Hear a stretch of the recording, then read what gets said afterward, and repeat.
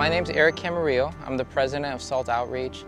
So our homeless outreach started actually with two young women. They would cook food in their individual homes, and then they would go and offer that food to those experiencing homelessness. We fundraised for a clothing trailer, which we call Change.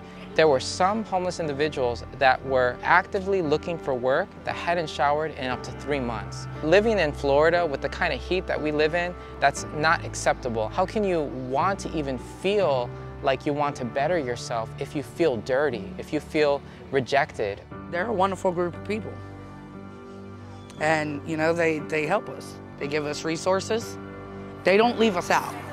Get you a hot shower and feel good, man. We fundraised about $40,000 for a shower trailer that we launched at the end of 2018. Free showers are available in downtown Orlando. This mobile shower trailer is part of the latest effort now to help the homeless. I'm the homeless outreach director, so that entails a lot of things. One of the things is we have our shower trailer, just making sure that we have the supplies that we need.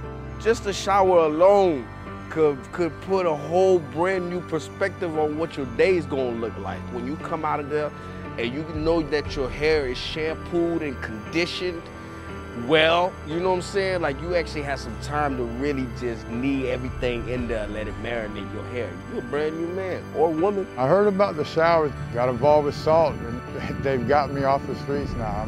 I'm no longer homeless.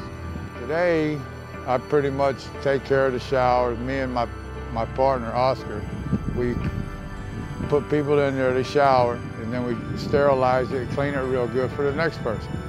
Sometimes when you're bunched into a group, they just see you as homeless and come at you differently, they treat you differently. But, them being out here, giving me an opportunity to volunteer, people are able to see more of, what I am as opposed to what they just want me to be. At the start of 2020, OUC, the Orlando Utilities Commission, donated solar panels to put on top of our shower trailer so we can be completely mobile with our shower trailer. We don't need to plug in anywhere. We can fill our water tank and literally do showers at any location.